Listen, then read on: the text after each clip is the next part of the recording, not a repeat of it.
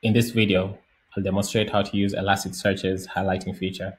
This video assumes that you have a basic understanding of Elasticsearch because I'll be using terminology such as indexing of documents, searching, analyzers, mapping, etc. If you're not familiar with these concepts, I suggest going on over to the Elasticsearch website and reviewing the documentation there so that you can get up to speed. With that said, let's get to it. So what exactly is highlighting in Elasticsearch? Highlighting enables you to get snippets from one or more fields in your search results so you can show users where the query matches are. Now, this is how that works. When you send a query to Elasticsearch and you want to use the highlighting feature, you will have to send the query, the typical query that you send to Elasticsearch. So maybe it's a match query or a term query. And in addition to that, you'll have to send another object in that query payload that contains the field that you want Elasticsearch to scan for highlighting. So Elasticsearch will do its typical scanning for documents. It will go and find the documents that match a term.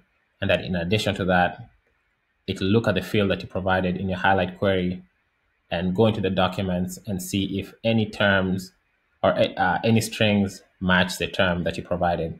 If it finds any, it will surround those terms or those strings with tags. By default, the tags are the EM tags, which are the emphasis tags for HTML.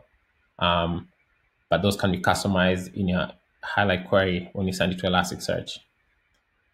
Now, when the documents come back, they'll have a special highlight field. And in that field, it will contain the document field that you specified in your query, as well as the string and the terms that match your search term will be highlighted, or the strings that match your search term will be highlighted in that field.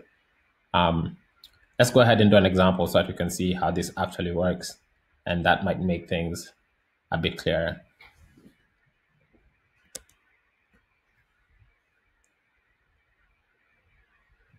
So here I am in Postman. I have a employee index. Actually, I think I already have one that exists. So let me just delete it and we can start over.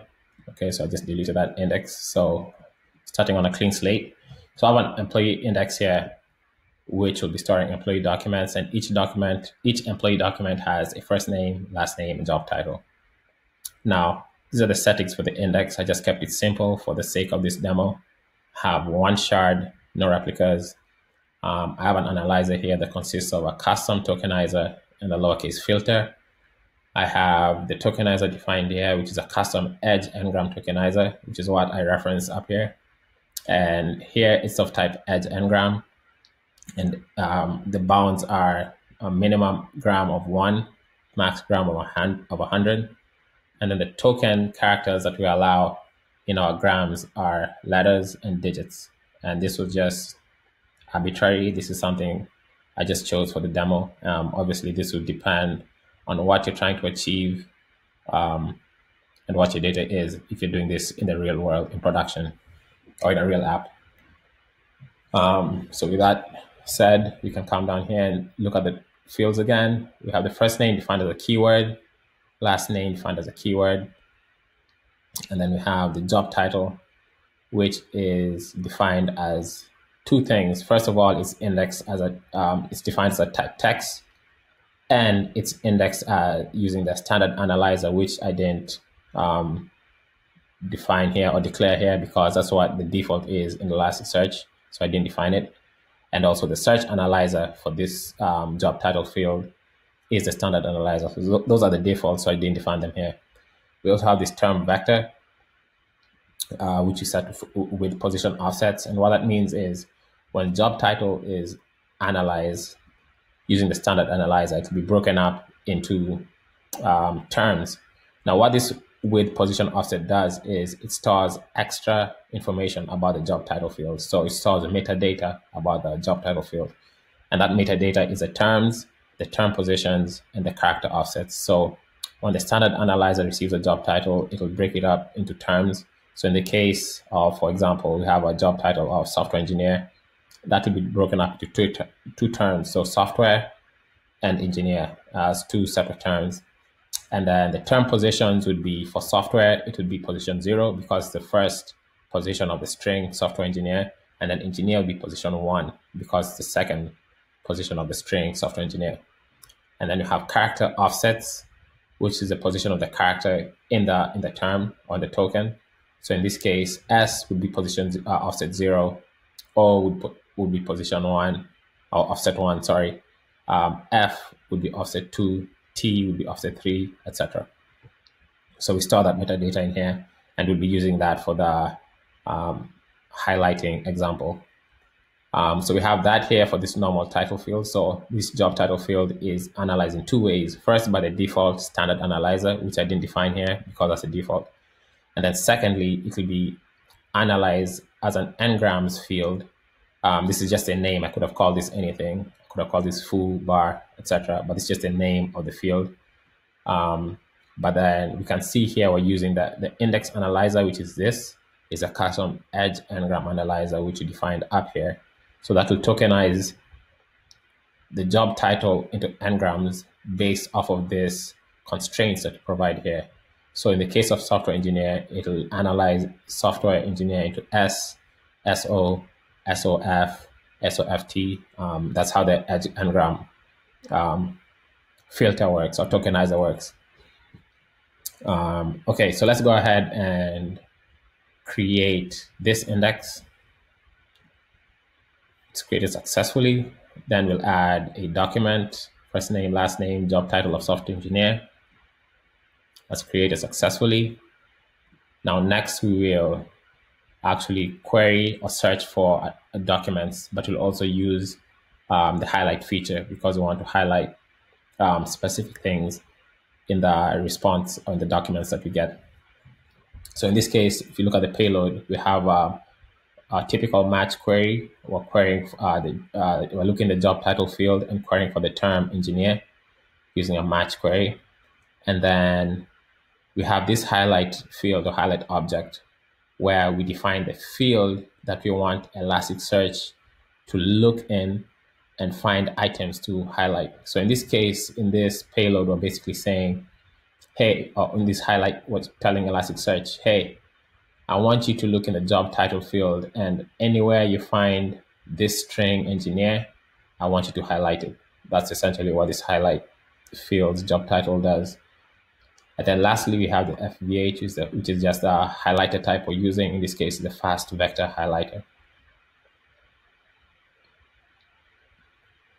So I'll go ahead and run this search. And as you can see, we found a matching document because engineer is contained in the job title, but also because we had specified that we want to highlight the job title or scan the job title field to highlight strings.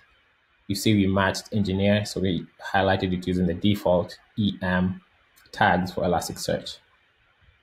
Because we didn't define any tags here in our highlight query, Elasticsearch is the default. Now in this next example, we'll be querying using the other field that the job title was indexed as, which was the n-grams field. So we have this typical, not typical, but the same structure as before, almost. So we have a query, a match query, but in this case, we're querying the job title n-grams field. And then for the highlight, we're doing the same thing. And we're querying or want to highlight based off of the job title n-grams field. In addition, we have the same FVH highlighter. And then here we defined custom tags to replace the EM tags from before. So I just defined these I tags so that I can show how the customization works, customization of tags works. So here we want to search for anything that matches ENG, the job title.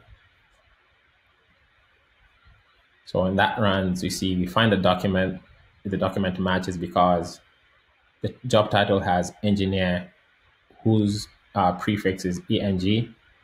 So that is what makes the document match. And then at the same time, the highlighter comes and scans this same field, but for n-grams, and finds that there's an n-gram that exists for that field, for that field, for the job title n-grams field, and it highlights it using the custom tags that I defined.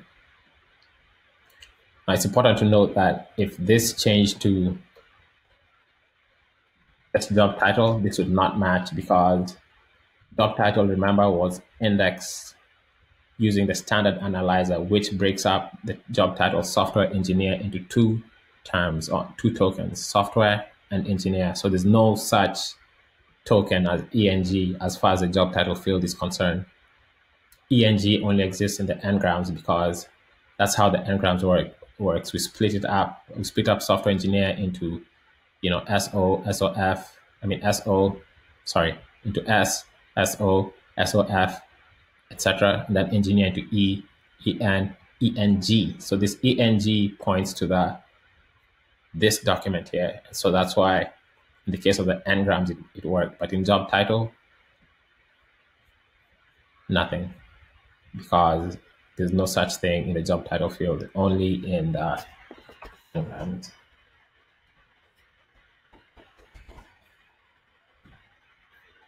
And if we do the same thing with, let's say, soft, same thing. So we see it matches because of the way the n-grams field was indexed. So that's it for now. This was just a basic introduction to highlighting in Elasticsearch. Here we use Postman, but in the next video, I'll be using Java code. So I'll go into the Elasticsearch Java API and write some code to show how this works in actual code. So I'll be following a similar workflow, but just doing it in code just to demonstrate how that can be done in code. Thank you for watching.